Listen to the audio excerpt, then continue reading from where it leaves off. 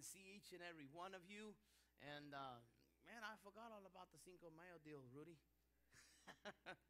It's something that simply is not in mind, but yeah, a lot of people make a big deal out of that, and it's funny when people actually say, "Oh, Mexican independence." Not even that, man. It's not even that. It's some battle that happened, that they don't even recognize it back in Mexico. That big a deal here, right? Anyway, I kind of always kind of make fun of people when they don't know their history. But anyway, we're blessed to be here today.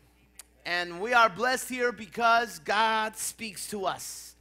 And if God is going to speak to us, it is because God loves us. And if we're going to be able to listen to God's word for us, it is because we are going to be ready to receive what God has for our lives. So again, I want to encourage you to always come with that desire, always come with that understanding. God will speak to us through God's word. The other thing that I wanted to say before we get into the message is that we want to celebrate the returning of Men's Encounter. We got several of our English-speaking leaders there today, or there throughout the weekend, and we're gonna have a blast this evening. You're welcome to come. Hey, we have learned through this series that God celebrates when someone becomes again come close to God. When someone who was lost is now found. God celebrates in heaven with God's angels. Who are we not to celebrate it? Right? So I want to encourage you. I want to encourage you. And if you can't come, tune into Facebook, live Facebook. Put a like or something. Put a comment there. Something. Hey, praise be to God or something. But let's celebrate that God continues to find people who are lost. Can we say amen to that? Let's get into the word today. We're going to conclude our message series that we titled "The Sheep, the Coin, and the Sun: Unconditional Love." We're going to talk about this third story that we have in Scripture that Jesus was sharing to all these different kinds of people who were listening to them. And we're going to talk again about this God that loves us in a special, unconditional way. And we find this story in the Gospel of Luke, 3 of them in particular. The story of the sheep, the story of the coin, and the story of the sun. In the first message, we saw the story of the sheep. The second last week, we were able to share the story of the coin. And now, let's get into the story of the sun. I want you to follow me. Please follow me on the reading. It's kind of long, but it's a very well written story that God, in God's word, that God wants us to understand, and that Jesus, again, the gospel is telling us he was sharing this with those who were hearing him. So after Jesus tells them of the story of the lost sheep, and then tells them a story of a lost coin, then Jesus continues with this third story. Let's read it and follow me, please, with the reading on your own, either in your bulletin or in the screen. It says, Jesus continued, "There was a man who had 2 sons. The younger one said to his father, 'Father, give me my share of the estate.' So he divided his property between them. Not long after that, the younger son got together all he had, set off for a distant country, and there he squandered his wealth in wild living. After he had spent everything, there was a severe famine in the whole country, and he began to be in need. So he went and hired himself out to a citizen of that country, who sent him to feed to his fields to feed pigs. He longed to fill his stomach with the pods that the pigs were eating, but no one gave him anything. When he came to his senses, he said, 'How many of my father's hired servants have food to spare? And I am starving to death.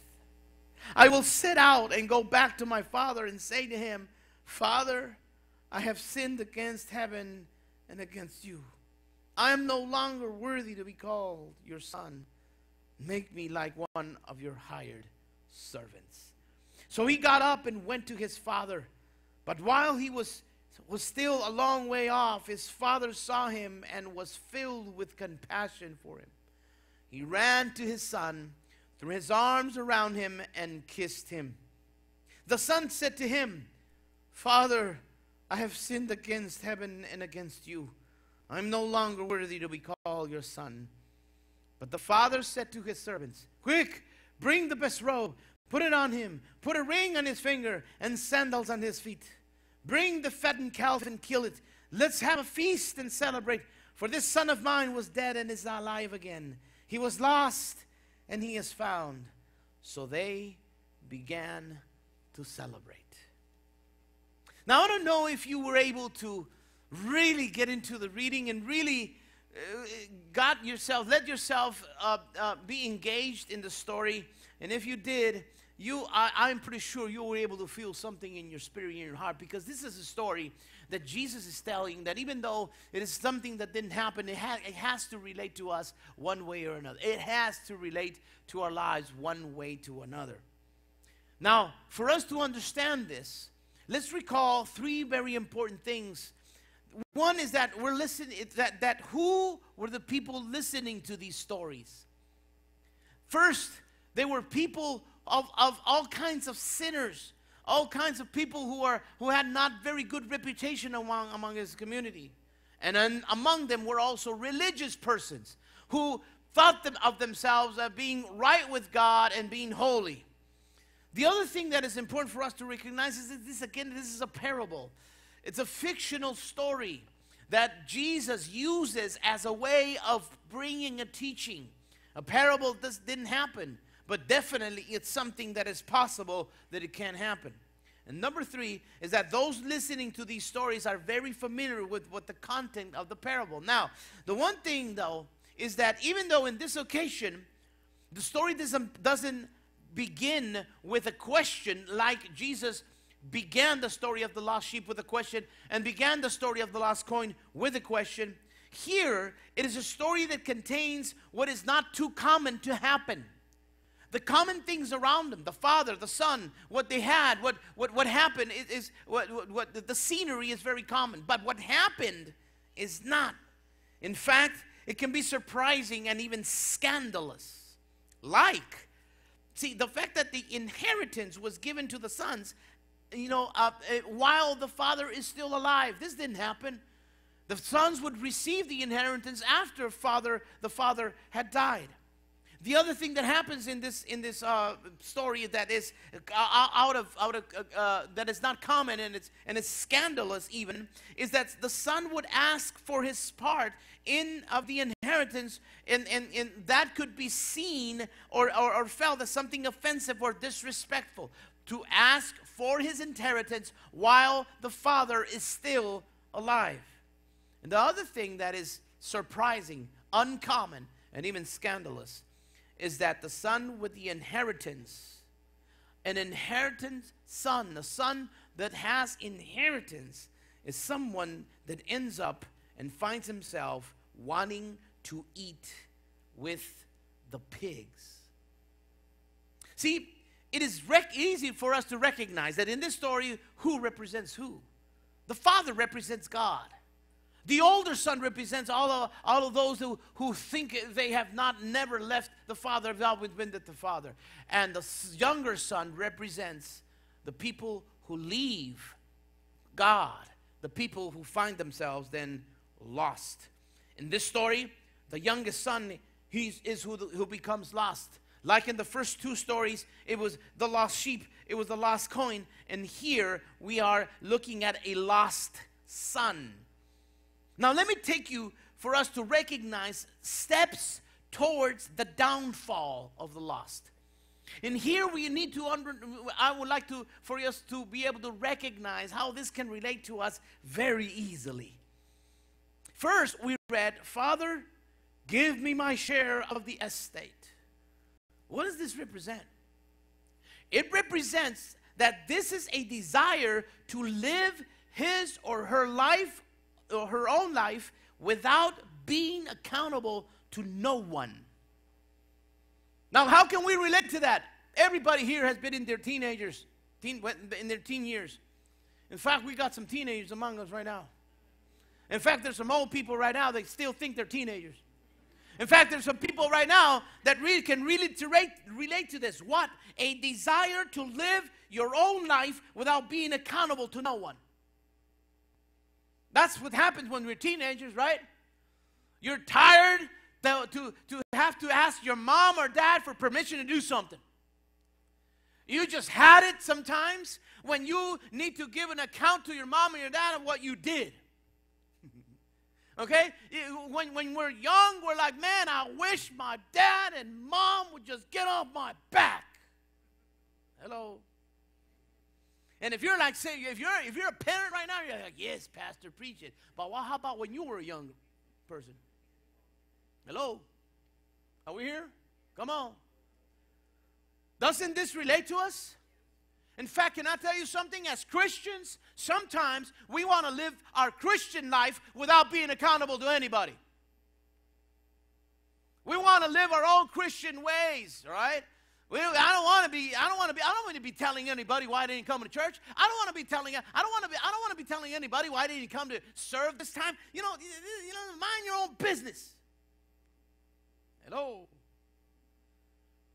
The other thing we read is that got together all he had and set off for a distant country. Distant country. What does this represent? The desire to live far away from a life of service to anyone. Far away from serving anyone. Why can we say this? Because the son lived a life of service to his father. How do we know that? When we read the second half of the story. This is actually a second half of the story, okay? Oh, yeah, Pastor, we're going to look at that next week? No. Why? Because his mother's fault.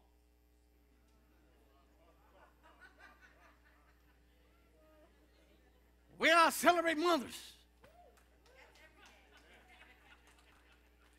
And for the Mexican moms, it starts on Friday. God help us. So yeah, there's a second part to the story, and it's awesome, the kind of teaching we got, but it's mother's fault we can't do it next week. All right? But in the second half of the story, we recognize that these two sons lived the life of serving their father.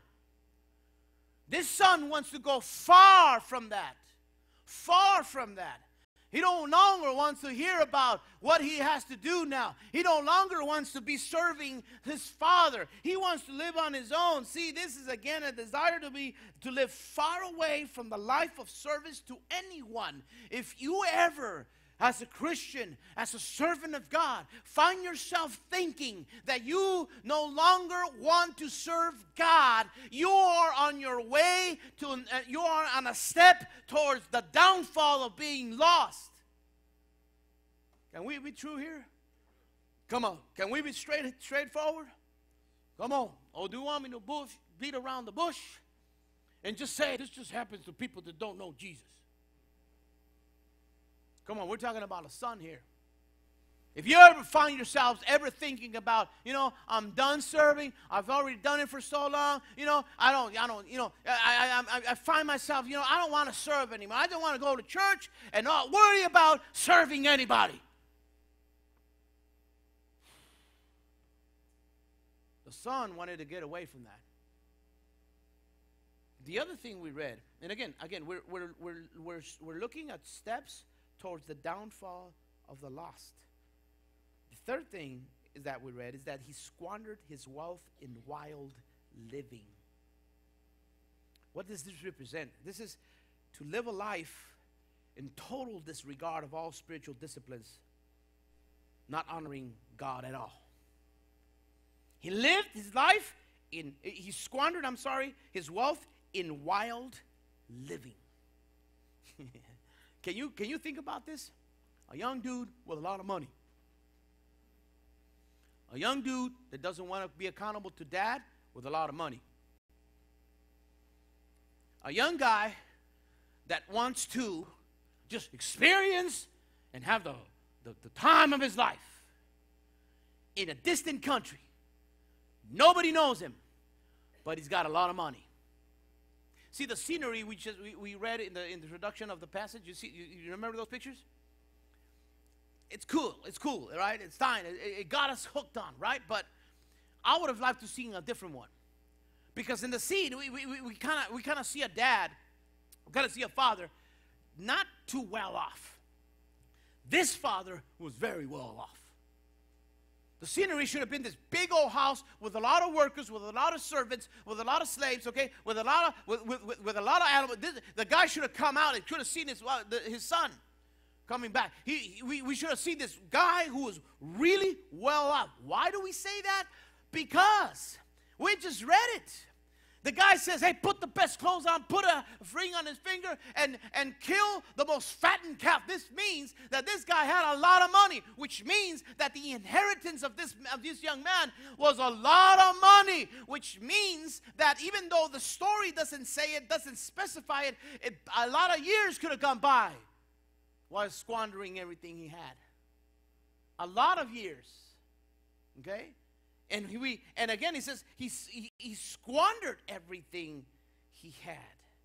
And this is living in disregard to all spiritual discipline. See, we find ourselves one time, okay, disregarding our daily prayer, our daily reading of the Bible, our coming to church, our going to our small groups, okay? If we disregard all those spiritual disciplines that we have understood that we need to be doing as sons and daughters of God, as people who want to maintain that relationship with God, if we disregard all of that, hey, we're going to be finding ourselves living some wild things. And this is not in a good sense. Because when we stop feeding our spirit, when we all of a sudden stop praying, we all of a sudden stop reading scripture, when we all of a sudden stop coming to church, now and then, because we're so busy with doing something else, we're so busy with work, we're so busy trying to pay the bills, we're so busy trying to accomplish some worldly things in this life, which is not all bad, which is not at all sometimes wrong. It becomes when you replace all of those things that you have to do with prayer, with reading the Bible, with attending church, and serving God. That's when it becomes a trouble. That's when you start your way unto the downfall, to finding yourself lost. See, there's a God that loves us. Come on. There's a God that loves us. And the God that loves us is going to talk to us. God is going to speak to our heart. Come on. God is going to speak to our heart. May God speak to our heart today. We also read he began to be in need. He began to be in need. Sooner or later, needs arise that prevent the well-being and living in dignity. It will happen. Come on, it will happen. Anybody here is ready to tell me that they're ready to control the economy? The story said famine hit that land. Everybody here understands that something can happen that's out of our control. Oh, Pastor, you're wishing us bad now? No, I don't need to do that. That happens. We're living in this world. Come on. Things are going to happen. Things are going to arise. And we find ourselves in need sometimes. Man, how much better do we need to find ourselves? If we find ourselves in need because of the things that happen in this world, how much better are we going to be off if we're in the Father's house? But if we find ourselves lost in those times of need, what happens? What happens? We read, he longed to fill his stomach with the pods that the pigs were eating. What does this represent? Such person finds him or herself being and doing the lowest of lows in life, which never before had been exposed to. Young guys, young gals, you have never been exposed, most probably, to how low a human being can actually get to. Maybe some of the older people have experienced something in their lives that thought that was the lowest of low that they can reach as a human being. See, let me explain to you. Pigs may not be something such as bad to us, right? We think of pigs, we think of bacon, right? And if we're Mexican, we think of pigs, we think of carnitas, chicharrones, asientos, right? Cueritos. Even if cueritos still have hairs in it.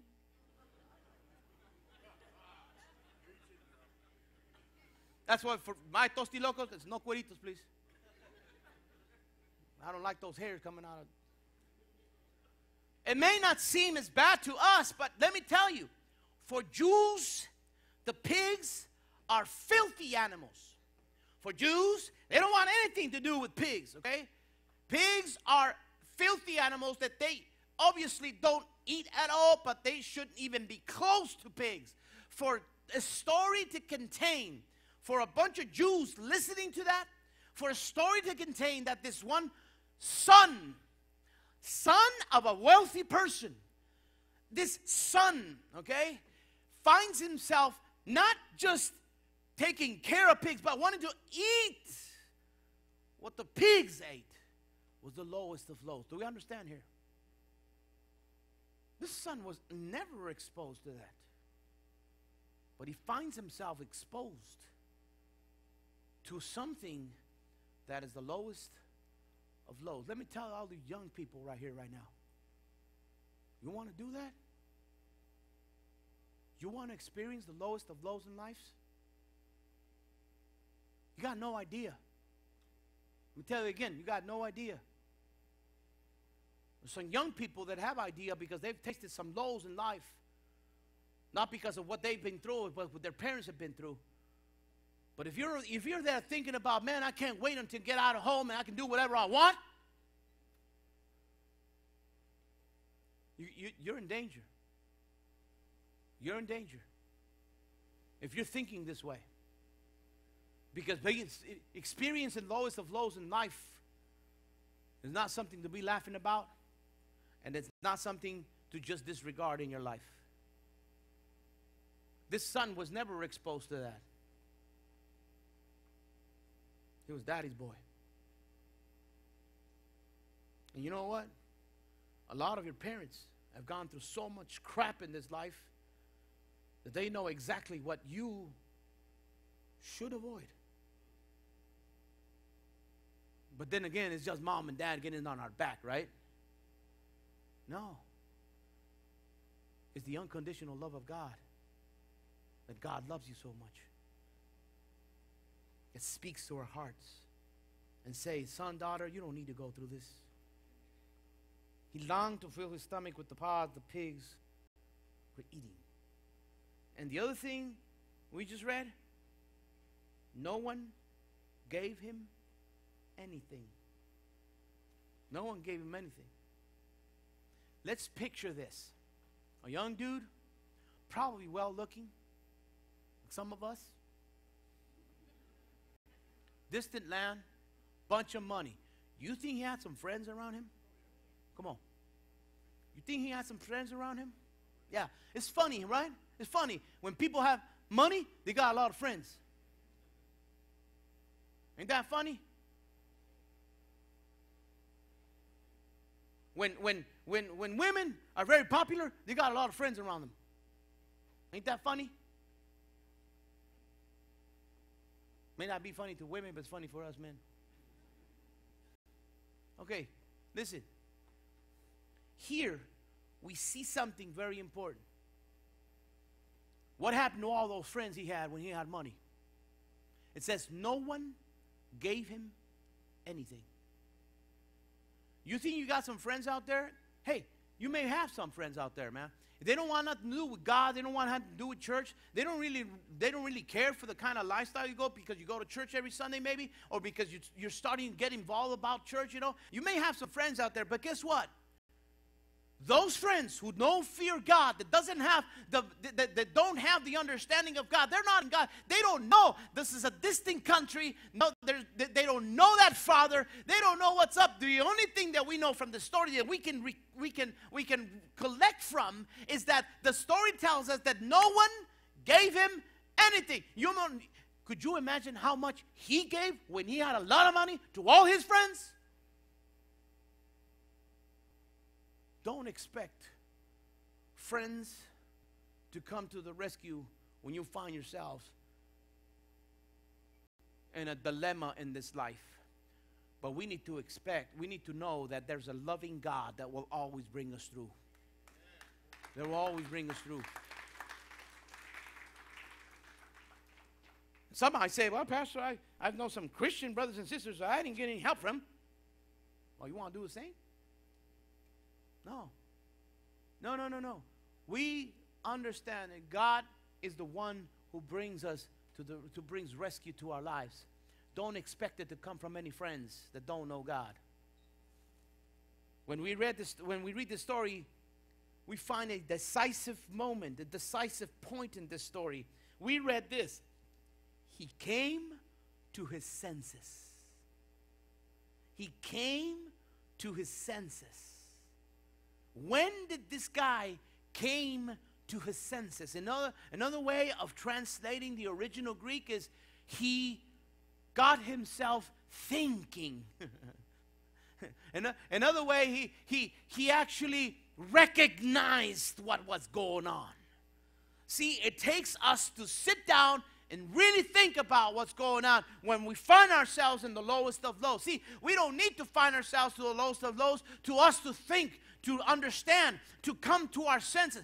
Hey, parents, have you ever thought about your kids? Why doesn't he come to his senses? Because we as parents don't think that our children don't think. Sometimes they don't. But they're capable of thinking. Come on. Sometimes we find ourselves not thinking. And when we don't come to our senses, we continue to do whatever. See, we don't know. The story doesn't tell us how long he was lost. It could have been years. He had a very well-to-do father. This son, hear me out, come on, hear me out. This son, inheritance wasn't no $20 bill. It may have taken years for him to squander everything he had. This is a well-to-do guy. He had an inheritance. When he received it, it was not insignificant. It wasn't just a piggy bank. And guess what? Sometimes we find ourselves time going by and we think we're okay because nothing has happened even though time has gone by. But sooner or later, we find ourselves coming to our senses. See, it takes a coming to our senses to start thinking right. The guy said, how can this be? See, he began to think. He began to come to it. How can it be that my father's workers have plenty of food to spare and I am here dying of hunger?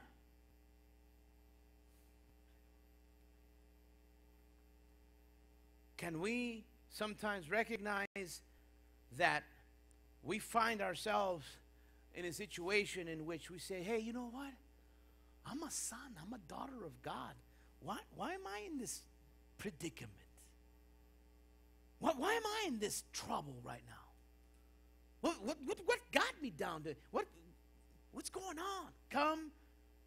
He came to his senses. See, this is only when a person really thinks, comes to his or her sense, when there is a truly and genuine repentance. See, the hope of this rests on God knowing that truly and genuine repentance, because it has been thought of, there was coming to one's senses. See, after this, when someone comes to his senses, when the son came to his senses, then the journey back to God begins and culminates with God's unconditional love manifested in a surprising, not at all common way. In fact, in a scandalous way. Now, the word scandalous we may hear it as in a negative tone, but here, scandalous means, I'm trying to say, is that it is surprising, it is amazing, it is about actually it's actually about seeing God's love and someone going,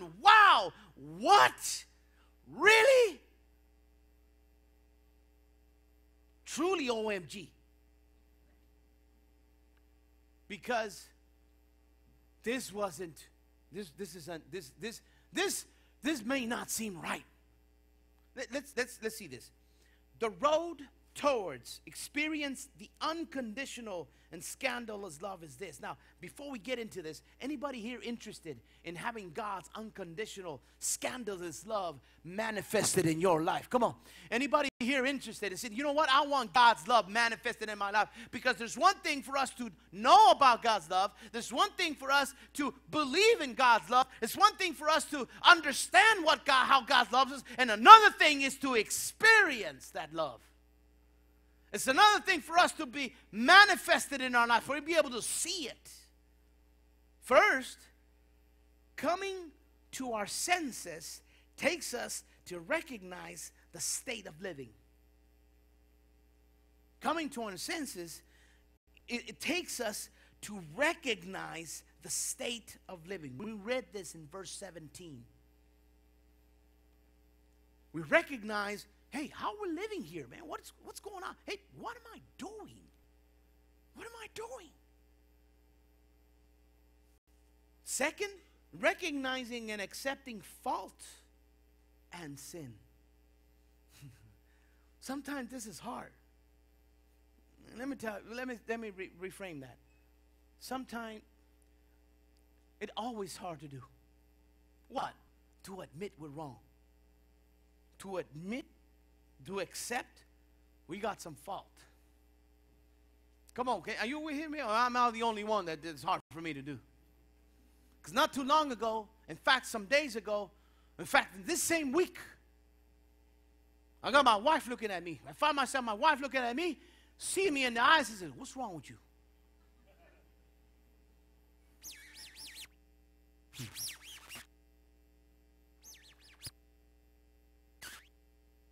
Stop me in my tracks. And stop me in my tracks, and I said, whoa, there's some power coming out of that woman right now. I'm serious. My wife told me, what's wrong with you right now? And you know what? That was the start of the day. And I had in my mind so many things are going on. And you know what? I was not recognizing that I didn't have a good attitude. That I was speaking to her in a tone that was not nice. We don't do any yelling in our home. We don't do any throwing around in our home. We just don't. We learned that a long time ago. Okay? We don't yell. We don't scream at each other. But my wife was recognizing that I was speaking to her in a not very nice tone. And when she told me, she said, what's wrong with you? Stopped me in my tracks, looked at her, looked down, didn't say anything. You know why? Because it's hard for us to admit fault. And I know I'm the only one here that's very hard for me to do that. And anybody else here is really ready to admit fault, right? And I said, I didn't say anything. I just retracted and it began to understand, hey, you know what? I don't have a very good attitude, and I'm showing it to my wife right now. It's hard for us to do that. But guess what? Steps towards God's unconditional and scandalous love being manifested in our life is something that we need to do. Let's admit when we are wrong. This son said, I'm going to tell my dad, Dad, I was wrong. I committed sin against you in heaven. Dad, I'm no longer worthy to be called your son. See, the third thing is recognition that there's no worthiness of being and having. There's no worthiness. People, we need to always, every day, recognize that we're not worthy that we have what we have. Come on. We're not worthy. You know, this is something we need to do every day, and I do that every day. I'm sharing with you a little bit of my life here. And, you know, every day, man, who am I? Who am I? don't deserve. And I start looking at other things that I have around me that it's a blessing to my life. One of those things is, God, I don't deserve. Well, who am I for me to still have my both parents after their 80s, in their 80s, and they're elderly people, and I still have the blessing of still having my parents with me, with us, with me and my sister and everybody that love them. I don't deserve having the family I have. I don't deserve the job that I have. I don't deserve the home that I have. I don't deserve what I have. Every time we need to recognize we don't deserve what we have. If we have it, it is because of the love of God. Come on. The time, listen, when we begin, okay, when we begin reclaiming the things that we should have, when we begin to start being angry that we don't have what we understand we should have, when we start demanding what we should have, we are on our way to finding ourselves being lost in this life. I'm talking about the people that have a life of fearing God, of honoring God. If we're sons and daughters of God and we find ourselves complaining about what we should have, that's the time we're forgetting everything we shouldn't have, and we have it. The third thing is that recognition that there is no worthiness of being and having. We find ourselves, we read this in verse 19. The fourth thing, letter D, is taking action towards going back to where we belong. We need to take an action towards that. This is an action to be taken. It's not just sitting where you're at, and it's not just letting yourself be where you're at. No, there's an action to be taken. There's an action. The son said, I'm going to go back to my father. I'm going to go back to my father. He didn't sit there and just wait to see if his father finally finds him. He could have been dead by the time father does that. No, it takes an action. I go back to where I belong. Where do you belong? If you're a son and daughter of God, where do you belong? Come on. Where do you belong? There's places, there's moments, there's atmospheres, there's an environments that we do not belong as sons and daughters of God. We don't belong. Okay? And praise be to God when someone here may experience finding themselves in an environment in which they feel weird, in which they say, you know what, there's something not right here. I don't belong in here. That doesn't happen until we come to our senses. But we take an action of saying, you know what, I got to get away from this. I got to go back to where I belong to. Who do you belong to? Come on. Who do you belong to? Can we say it? Who do you belong to? See, there's a God that gave his life, gave his son on the cross for him to be able to pay for your salvation. It's the blood of Jesus that was poured out, on the cross for us. You know, and it took God paying for our freedom, paying for our salvation. God bought us. In the moment in which we surrendered our life to Jesus, that's the moment in which that price that had been paid to account for you. You are bought. You belong to God. If you can raise your hand today and say, I belong to God, then there is moments, there is environments, and there's actions in which you, as someone who belongs to God, don't belong. You just don't. And you find yourself there, you're going to feel uncomfortable. You may find your friends around you going, aren't we having a great time? Isn't this fun? And you might be going, yeah, this is awesome, man. This is great. Oh, man, I'm having a time of my life. But deep down inside of you, you're saying, I don't belong here. Now, if you find yourself in such an environment and nothing goes on, you're pretty good. You're like, yeah, man, this is it. This is life. Then I want you to really come to your senses and really think, do I really belong to God? Because when we surrender our life to Jesus, something happens in our lives. It's called born again. And another thing happens. The Holy Spirit begins to live inside of our lives. And that's what the Holy Spirit is, the one that bugs us when we find ourselves in an environment that we don't belong.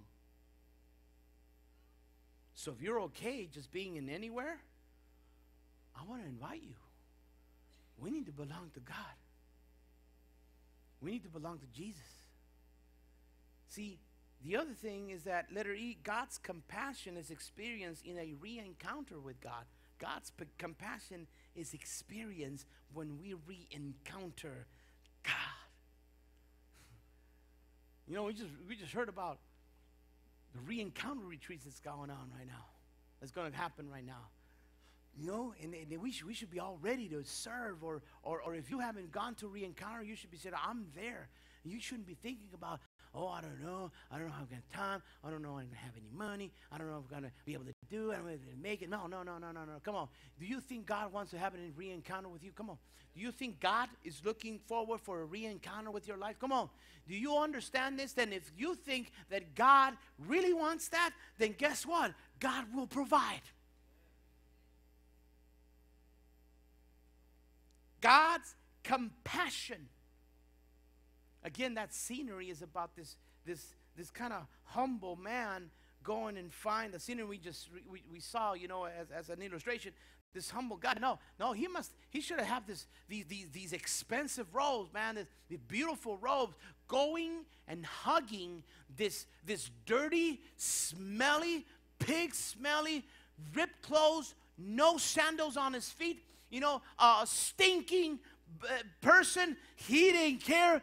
It was his son. He was going to hug him. He didn't wait until he arrived. He went to hug him. This is someone. This is experiencing, okay, in re-encounter, experiencing the compassion of God. See, this man in the story didn't care about getting all smellied up. He didn't care about getting all dirtied up. That was his son. He didn't wait for him to say, okay, I'm gonna wait to see. I'm gonna act like I didn't know he was coming. So I'm gonna wait until he enters the door. I'm gonna start doing something, and I'm going to see him. I'm going to see his face when he comes in and really admits to me that he was wrong. No.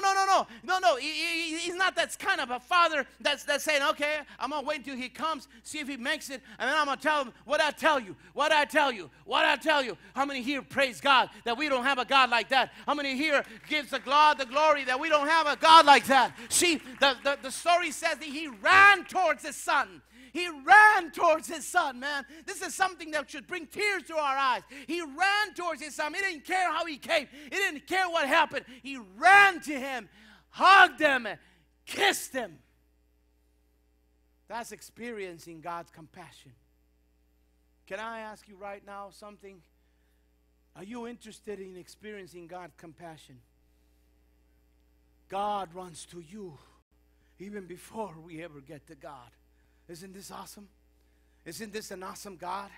Come on, not all the people have a very misconception of who God is. They think about God as this old beard, white-haired, weird man up in the sky, ready to scold, ready to come down hard on those sinners, on those ugly, no good sinners. No, God is a God that has scandalous love for us. People hearing this and go, what? The father ran to deceive this guy? This guy should have been in jail. This guy should have been scolded. The father should tell this guy that he needs to work for him 7 years before he ever earns anything that anybody had in that household. That's scandalous. That's letter F.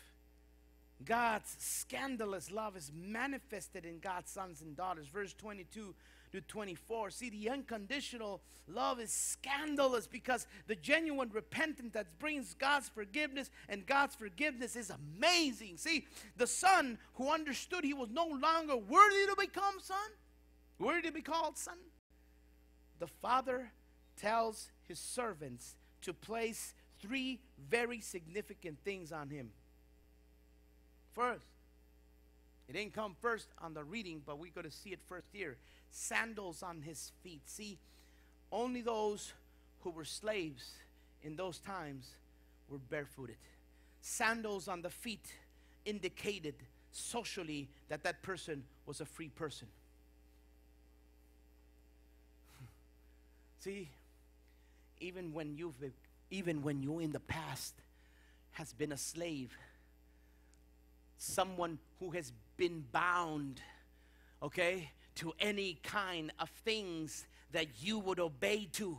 You may have found yourself bound, okay, to addiction, bound to some unhealthy love situation, bound to some to those anger feelings, and bound to things that you think you can't get away from.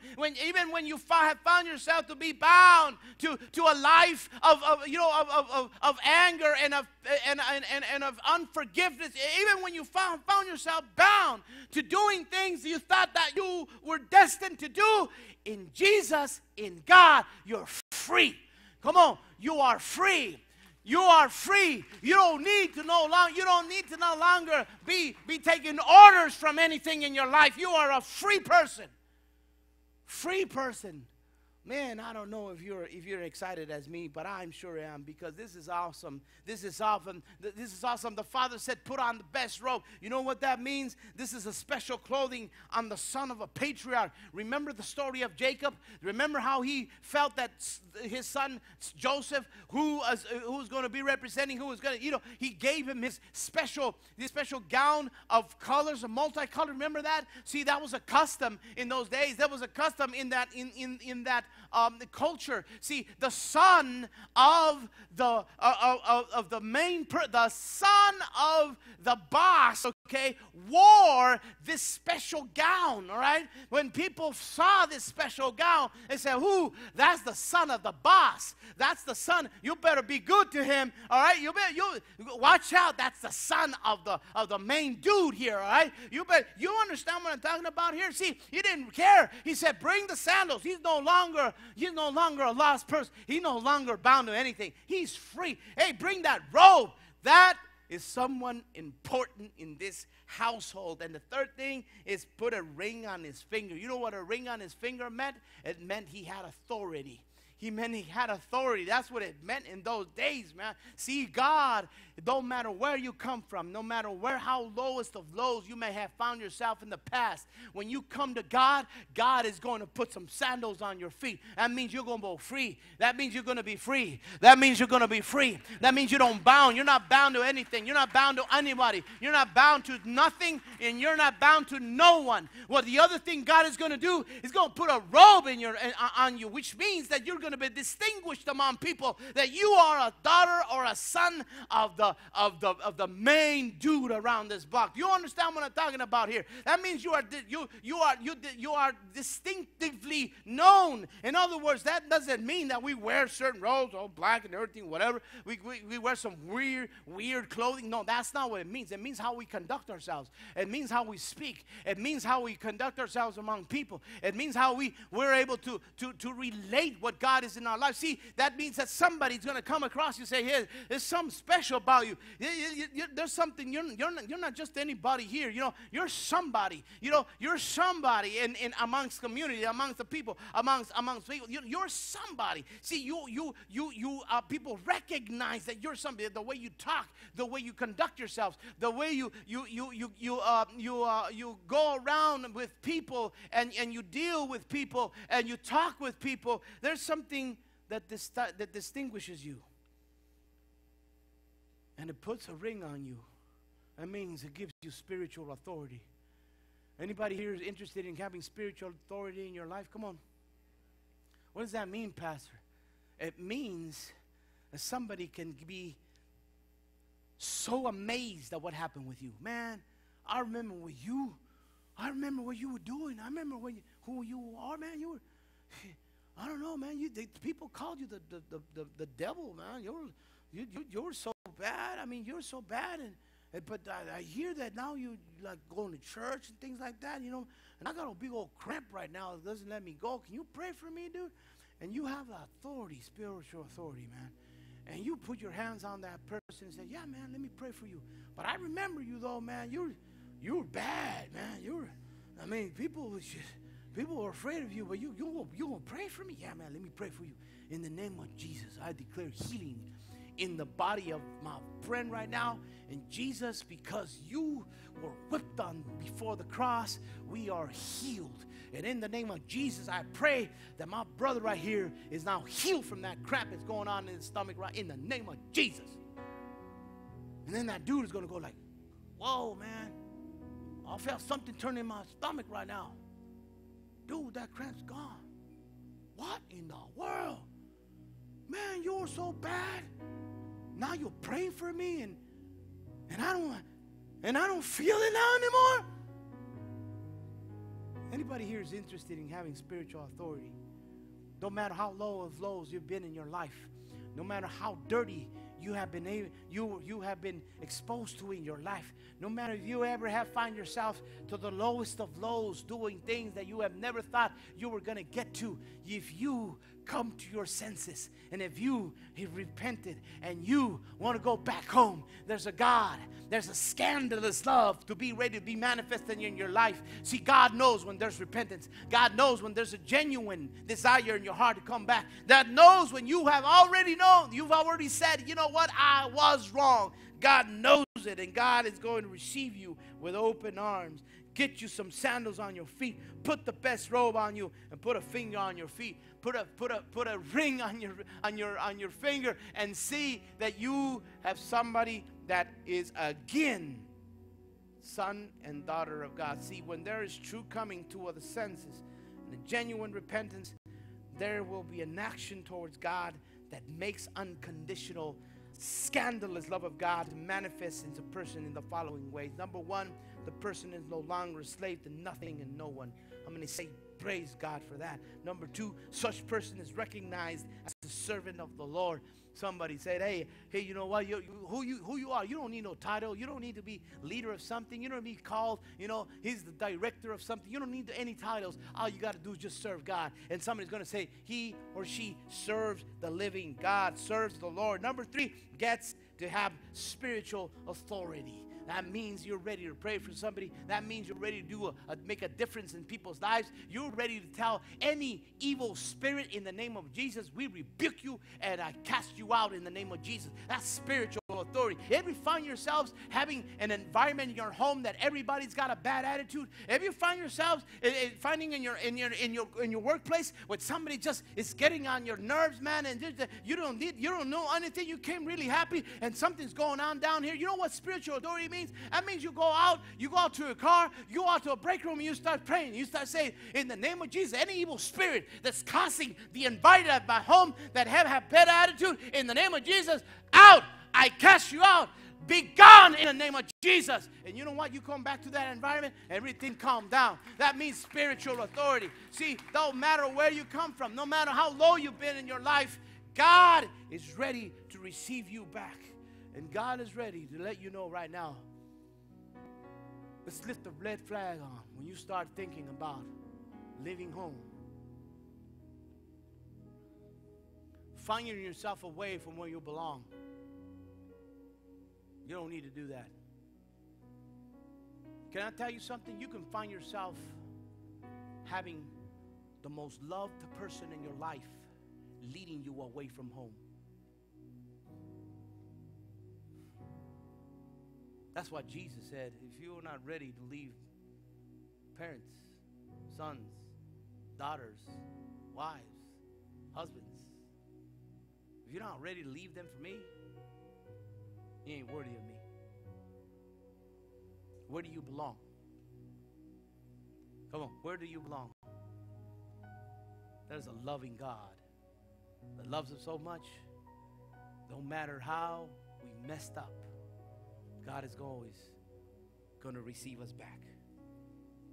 Yet the unconditional, scandalous love of God be manifested in your life. This is the next step. And my prayer is that today somebody here takes this next step. I will be willing to do my part so that the unconditional love of God be manifested in my life. And being manifested in your life means you no longer are a slave to anything. You're not bound to anyone. You are a recognized servant of the Lord, and you become a servant of God with spiritual authority. Can I ask you if you can close your eyes and bow your heads, please? Everybody, can we do that today? And I want to ask you, with your eyes closed and your head bowed, As we listen to this one worship song again, and many of you sang it at the beginning of the service, and many of you didn't because you weren't here yet. But once the Holy Spirit of God and God's presence comes to your heart through this song, once you connect your spirit, once you feel something in the most deep part of your spirit, then I would ask you if you can be on your feet. Don't stand up if nothing touches you in the spirit. Don't stand up. You can still be seated, and may God bless you, and may we continue to see you in God's house, so God continue to speak to our hearts. But today, once you feel something in your spirit, once something hits you right in the square middle of your being through this worship song, because God is here, then you be on your feet. Don't stand if everybody else stands. Just stand if you are touched. And you know what? If you need prayer, if you need to feel God's arms around you, no matter what happened in your life, no matter who you have been, who you were, no matter how low of lows you may have fallen in the past, God loves you. God loves you.